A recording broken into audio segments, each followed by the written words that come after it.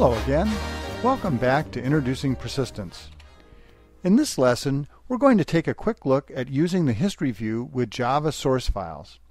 Then we'll learn how to deploy the application as a jar file.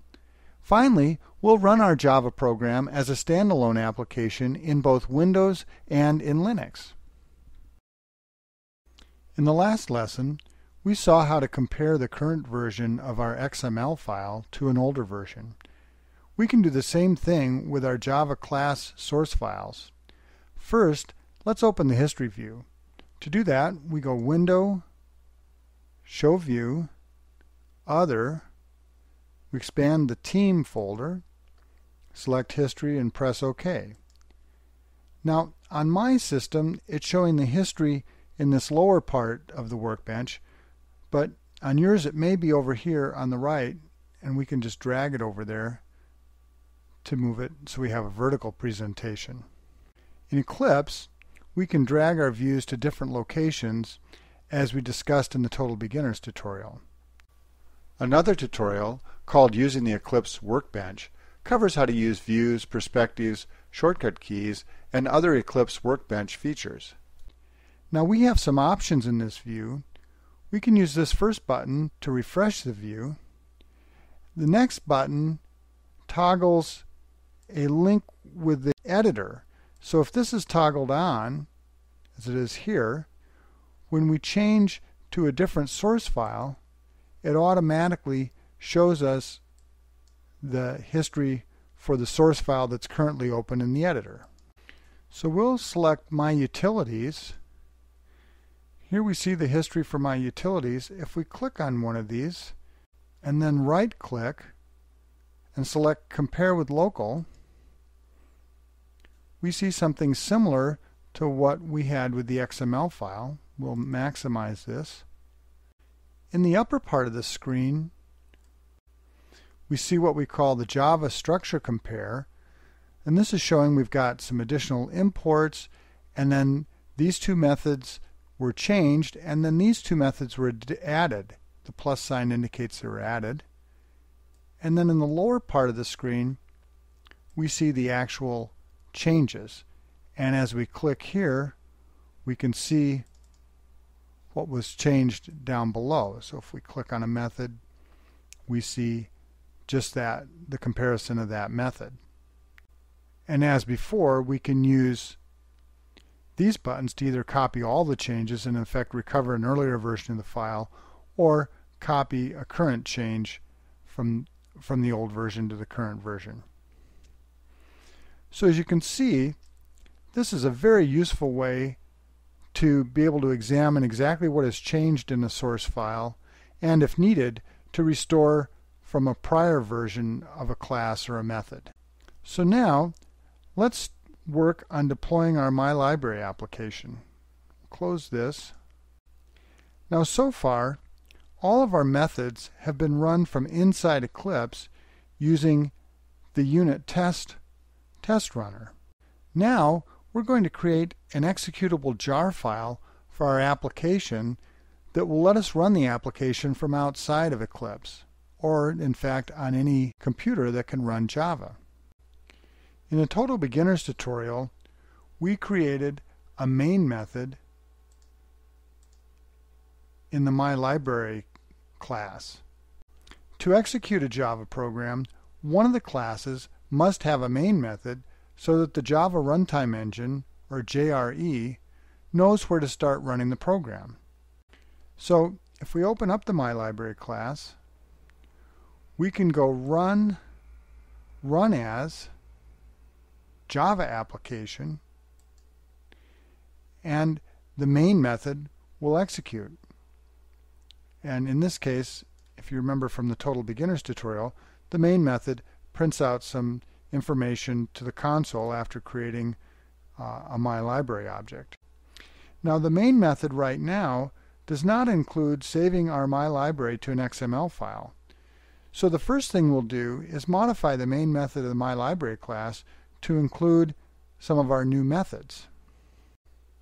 If we double click on the main method here, it opens up that method in the editor. We'll go down here to the end of the method. Now we'll add some code to save the test_my_library object to an XML file and then get it back as a new my_library object and then print out some information about that new object. So here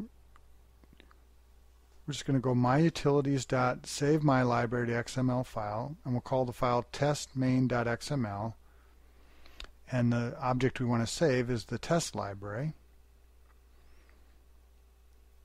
And we'll move this over so we can see it better. Then in the next line, we're going to create a new my_library object called new my_library, and we're going to read the file back using the myutilities.getMyLibrary file from XML file, and then we're going to read back the same file, testmain.xml. And then finally, on the new my_library object, we'll run the print status method to print out some information about it to the console. To make it easier to interpret the console output, let's add a message printing information from saved XML file, and then we'll highlight this and use Code Assist to add the system out println, and we'll save.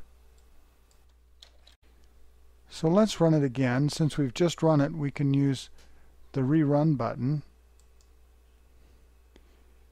And let's look at the console output.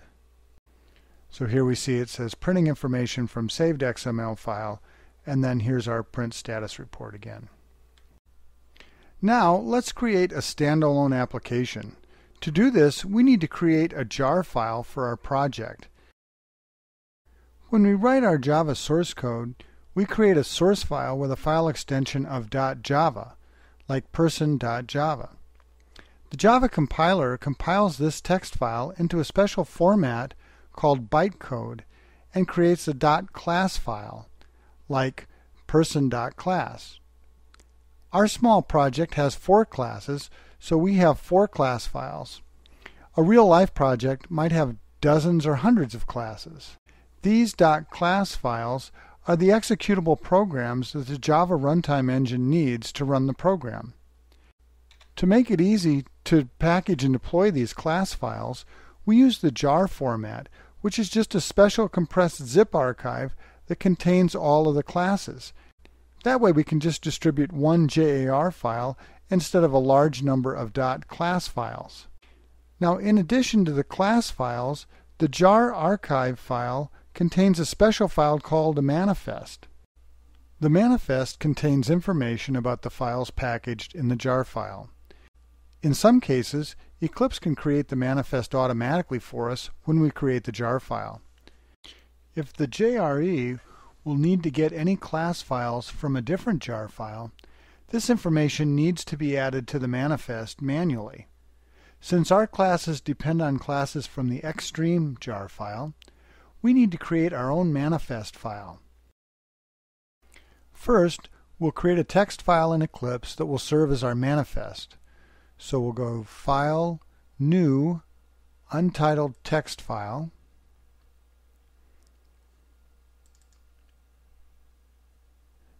And we enter in 3 lines as follows. First line is manifest-version : 1.0. Second line is main-class : org.persistence.tutorial.mylibrary. And third line is class-path : extreme-1.2.2.jar, and then we press enter. The first line always says manifest version 1.0. The second line tells the JRE where to find the main method. So it says the main method for this program is going to be located in org.persistence.tutorial.mylibrary, and the capitalization is important here. Then the third line is what tells the JRE where to look for other classes if they're not in the primary jar file. In this case, we entered extreme-1.2.2.jar. It's important to have an enter after this last line, so there's a blank line at the bottom. Otherwise, the JRE won't be able to find this third line. This has to match the jar file that you downloaded from the Extreme website. So if it's 1.2.3 or some other version, make sure that this version number and name matches exactly the file you downloaded. Okay, so now we're going to save this, and it asks us where we want to save it. Let's save it in our project, the persistence tutorial, and we can call this anything we want. We're going to call it manifest.txt, just so it's clear what this is for, and we press OK. Before we create our jar file, let's check what's called the compiler compliance level. We'll go to Window, Preferences, Java, Compiler, and that opens up this dialog box. Now if we look, it says Compiler Compliance Level 6.0. Now as we mentioned way back at the start of the tutorial, we needed to have Java 5 or Java 6 installed to run Eclipse and to do this tutorial. I have Java 6 installed on my XP machine. Now, when we plan to deploy an application to other computers, we don't know what version of Java they might be running. For example, my Linux machine is running version 5. If I try to run class files compiled at compliance level 6, they won't run correctly on a level 5 JRE. Now fortunately, this is easy to fix. We can just change this level to 5.0,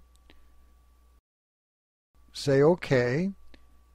Eclipse tells us now that we need to do a full rebuild, and we'll say yes.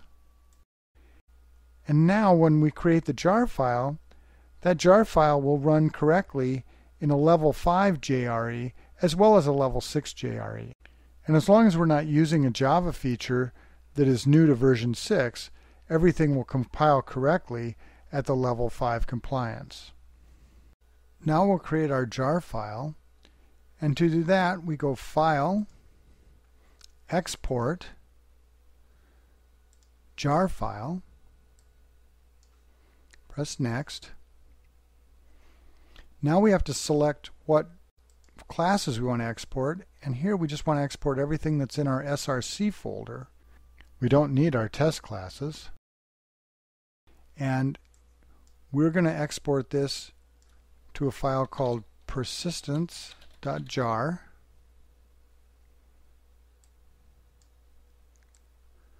This up so we can see. Then we'll press Next. We can leave these the default. Press Next. Now this is very important. Since we already created a manifest file, we'll select Use Existing Manifest instead of Generate the Manifest file. Remember that we needed to create the manifest file because we had to add the Extreme jar file to the class path. So now we browse to find the manifest file, and we're going to use manifest text. Press Finish, and now we have our jar file. Now to run our program, we need to have the two jar files in our directory, persistence.jar and the Extreme jar file. We can execute this as follows. I'm in Windows XP, so we'll go down, do Start, Run, CMD.